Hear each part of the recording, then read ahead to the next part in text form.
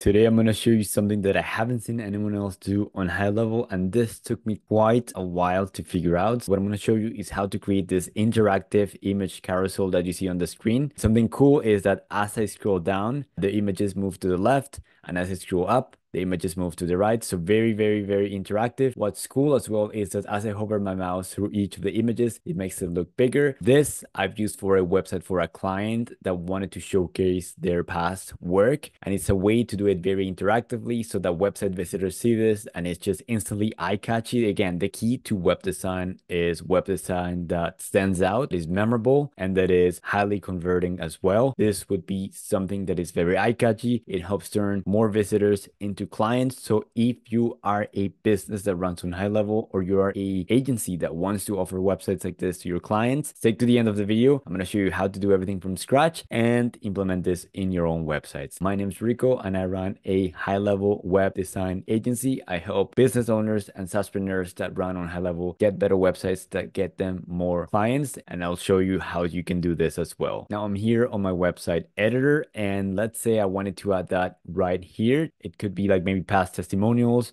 or past work, or maybe I just want to feature some images in a way that's very interactive. The first thing that I would do is create a new section, and I'll do it so that the rows take the entire width, and then I'll add a column. And now here I'll do an image. And for padding right here, make sure that all of this are set to 0. So let me just do that very quickly. Okay, so I've set all of them to 0 just now, and this will be important later in the video. But for now, what I'm going to do is I'm going to add 4 more images, so 5 in total. So I'll just duplicate this right here. Now I've added my images, but they're going from top to bottom. I want to make sure they're actually going across. So what I'll do is I'll select the column where the images are housed, and under content layout, I'll click this here and select horizontal. So now you see that all my images are in the same row. And the next step would be, I guess, to actually start adding the images. So let me do that very quickly, and then we'll get started with the effect. So for the first image, I want to add this one right here. So I've added my 5 images. I'm going to go ahead and save and preview. Now, most websites on HighLevel would just have their images like this.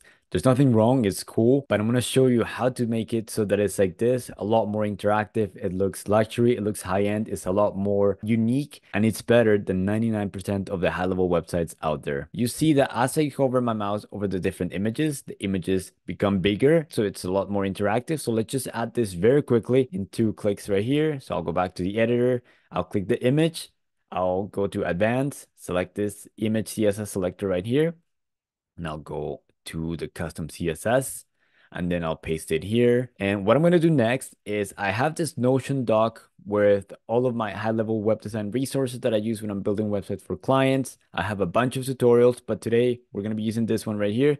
So I'll click this and I'll copy this piece of code right here in step 6. Go back here, then I'll paste this right here, just like this. And I'll replace your image, your section right here with the actual image that we copied. Get rid of this right here. I'll get rid of this right here as well. Add the hover here again because I deleted that by accident. Hit save. And as you see, as I hover my mouse over the image, it increases and then it has this cool shadow at the bottom. So let's do that for all of them. Basically, to do this is again, go back to here, copy this piece of code for each of the images. So it'd be 4 more times, 2, 3, 4, 5, and then replace the CSS selector for each of those. So for instance, I'll click this image number 3 right here, copy the CSS selector, go back here, and for image number 3, I'll be pasting that right here. So let me just replace that in this place and then here as well. And I'll hit save. And as you see, image number 3 now has the effect. So let me just do it for all of them and then show you what that looks like. Okay, so I've added the code for all of the images. Let's just go ahead and preview. You notice now that as I hovered my mouse over each of the images, they increase size. We still haven't added the effect. So of course, when I scroll down, the images don't move left and right. What we're going to do now is add a piece of code. So I'm just going to do it here on the first section right here. And then we'll do code. We'll open the code editor. We'll go back to the Notion doc that I have. And then here under step 5, I'll actually copy this right here and then paste it here. Basically, what this is It's a piece of code that is going to help us track the position of our scroll. So as we scroll down or up the website, the animation will move left and right. So you'll see what I mean in just a sec, but for now we'll hit save. And the other piece of code that we need to add is here at the very bottom. And now we're going to add this piece of code right here. We'll go back to the CSS selector here. And then I'm going to go to the bottom, paste it here. You see that there's some sections where it says your column and your section. So what we're going to do is we're going to go ahead and actually click right here, go to advanced, copy our CSS selector for that section, and then go back to the code and then replace it in the places where it shows up. For the column, we'll place it here. We'll also replace it here. We'll hit save and we're going to preview it now. So let me just click the preview button. If you followed the steps correctly and you made sure that you added the right CSS selector for each of the sections and the columns, the animation should work. And as you scroll down, you see that it's very, very interactive.